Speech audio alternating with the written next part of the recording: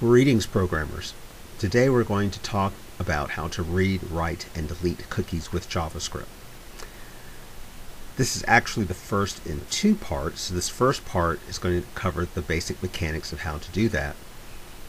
The second part is going to talk about how to parse the JavaScript string so that you can get individual values from that. But first, let's dive into a demo and show you exactly what we're going to wind up with today. And then we'll get into the nitty-gritty details of how it all works and how to code it.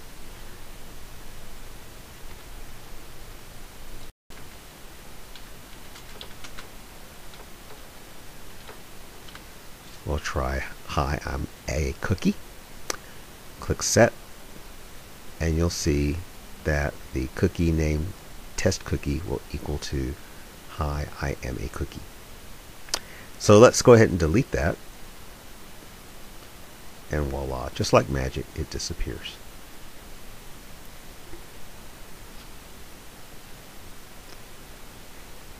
Alright, let's get started writing this program.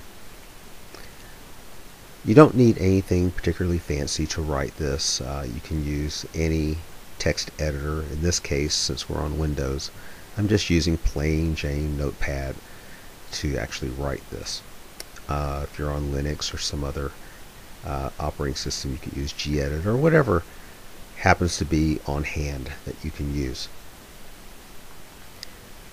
I should add one disclaimer to this. You need to run this program on some kind of web server. That could be an Apache, it could be a Tomcat, it could be an IIS, whatever it is, as long as it can process HTML and JavaScript. If you try to run it from your hard drive, you probably will not get very good results. So with that out of the way, let's take a look and see what we're going to do. I think that the best way to explain this is to begin with the HTML first, and then we'll back up into the JavaScript. So you'll notice in the HTML there's a body tag, which is right here, and it invokes a JavaScript routine called initializePage. In this case, all initializePage is going to do is invoke the routine that reads the cookie value and reports that on the screen if it happens to be there. If it's not there, of course, it will be blank in the area where it would normally show up. The next line, of course, is just that black line at the top, which has the title, in this case, McNealData.com JavaScript cookie example. After that, we have another div that we use some CSS to position with, and within that div is a table. That table basically contains most of the controls that we'll be using in this program. In this case, the first control is a text box, and you'll notice that it has an ID name, in this case cook source.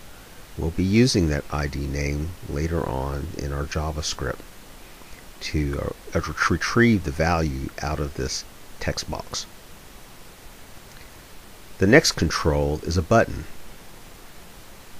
and you'll notice that it has a value of set.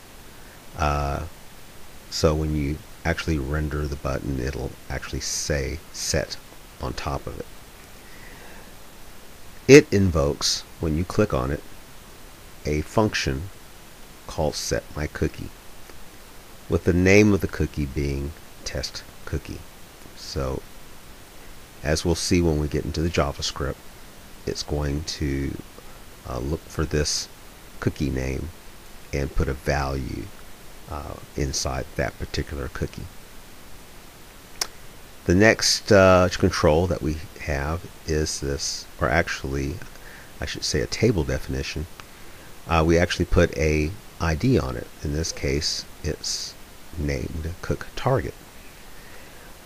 The reason that's there is because we're going to use our JavaScript to put the results of our setMyCookie and showCookie values in between these two tags, and it'll show up where this space actually is coded up as being. So we'll replace this with whatever value is set in the cookie.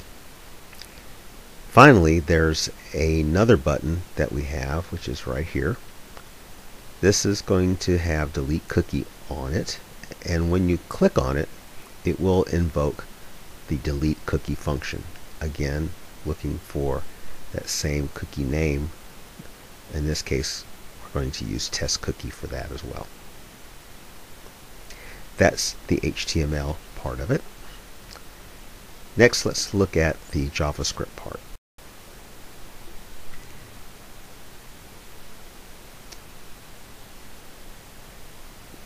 Now we're going to go ahead and look at the JavaScript part of this program. The JavaScript is contained within the script tags. So here's the beginning script, here's the end script tag, and all of this is the JavaScript. We have about 4 functions here. One that just does the initialize page, a delete cookie, a show cookie, and a setMyCookie. One of the things that you'll notice is that there's a command in 2 of these functions called document.cookie. That's really the heart of cookie manipulation, cookie control, cookie setting, cookie deleting, if you will, that you'll see in JavaScript. And we're going to use that quite a bit and see it a lot. So let's start off with the show cookie function, which is right here. In this case, we are passing a cookie name. In this case, if you remember in the HTML, that was test cookie. And we're going to use that a little bit later on. In this case, we're not going to really use it because we're not going to parse the cookie string. Since we only are dealing with one value at this point, it's not necessary. But again, in part 2, we'll be covering that and how to look for particular cookies within a cookie string. In this case, we're going to just take the whole cookie string. So that's what this var cookie string variable assignment is all about. And we're going to equal, it's going to equal to document.cookie. Document.cookie is going to take the whole string and retrieve that for you, and then we'll place it in str cookie string. The second line is fairly straightforward. In this case, if you recall, cookTarget is the name of the table definition that we had in our HTML. And what we want to do is to put the results of this show cookie within the bounds of the table definition tags that have that name. So in this case, we use the document.getElementById, the name of the element, which is cookTarget.enter HTML,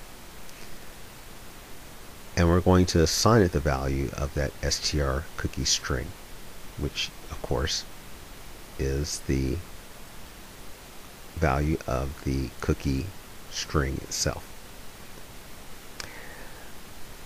You'll notice that we use that quite a bit. When we initialize the page, when it first starts, we actually invoke that. The reason that's there is just in case that cookie is already present and hasn't expired or hasn't been deleted. That way the program will actually display it for you so that you know that that cookie is actually occupied. setMyCookie, of course, will go ahead and do basically what it says. It sets the cookie.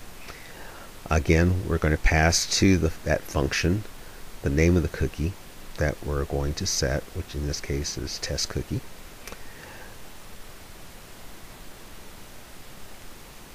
So first we have to retrieve the value, right? So we're going to put that value into this str cookie value variable, and we're going to get it from the text box that we defined earlier in the HTML. That text box, of course, had an ID of cook source. To get it, we again use the document.getElementID command, the name of the element, and then dot value. That will retrieve it and put it in str cookie value. Next, you'll see that document.cookie function again, which is part of JavaScript. In this case, we're going to actually use it to set the cookie value. So in this case, we're going to say str cookie name equals to str cookie value. So if you recall, that str cookie name is the value we pass from the HTML into this function right here. And in this case, that name will equal to test cookie. So in a way, you could say document.cookie equals test cookie, which will equal to the cookie value. And at the end of that, we'll do a show cookie to display the results of that setting. Last but not least, we have the delete cookie function. Again, we're going to take the value passed to it and assign it to the str cookie name variable. And guess what? There's that document.cookie name again. In this case, we're going to delete the cookie by changing its expiration date. In this case, we're going to use the epoch date of January 1st, 1970. That will, in effect, delete the cookie. So to do that, you could say document.cookie equals to the str cookie name, which in this case will be named test cookie, and that's going to equal to, or expires on this particular date.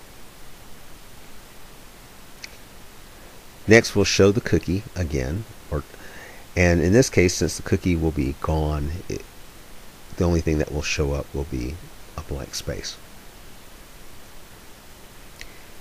And that, in a nutshell, is how the program works. Well, that's it for this tutorial. If you want to stay up to date with our latest tutorials, hit subscribe. And be sure to leave a comment below about future subjects you might want to learn about. Who knows, we may just do a video on it. See you next time.